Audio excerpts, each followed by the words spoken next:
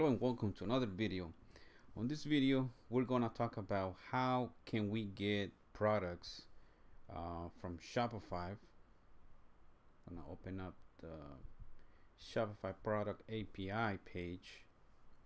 How can we get products basically from a store using the API, and we're using Node.js to accomplish this on the back end. So that's what we're going to be talking about. It's really quick, it's not a long video, but get to the point. Is all you need to do is submit a get to this URL. Well, this is the /admin products.json.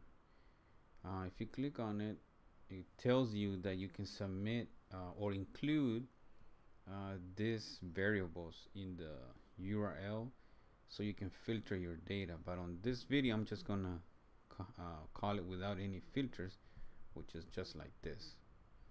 So hopefully when we submit, we'll get a reply back from Shopify with these values. Obviously this is not the product that I have in the test store that I have.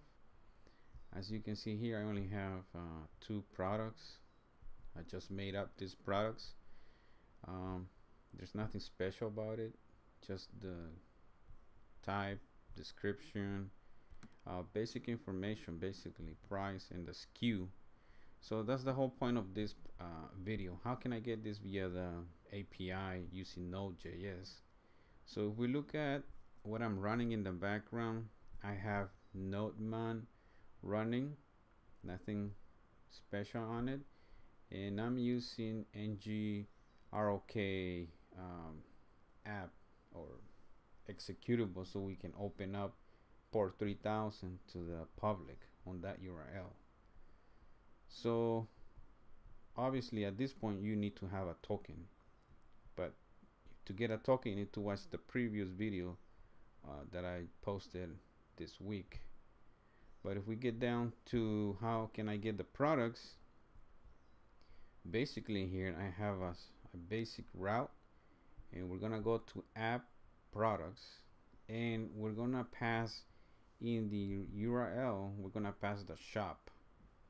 As you can see here, that's what I'm pulling. You can change this any way you like, but just to keep it simple, we're gonna pass the shop on the URL, and we're gonna pull this shop just to build this URL. And then we're gonna be using request to submit the get to that URL. We're using JSON. True, our headers need to include your token. If your headers do not have the x-shopify-access-token and the token from the store you're gonna target, is not gonna work. So as you can see here, we're gonna parse the value and return 200, and if not, I can return a different value here. We can return 500 if we need to, but this is just to test, so it doesn't really matter right now. So okay, so we're gonna try it out. So I'm gonna minimize this VS Code, open up this guy, and I'm going in here. So as you can see, I'm using the public URL. It really doesn't matter for testing. You can use this or localhost 3000, it'll still work. So as you can see, that's my route, Shopify app/products, and I'm passing the store. So you need to change this on your side. Make sure you type your store and make sure you have the right token. Okay, so if I refresh this guy, I'm gonna make this window smaller because we really don't need it. What we need is to view this guy. So I'm gonna move it on this side and hit refresh, and we should see the products here. So as you can see, we got a JSON back.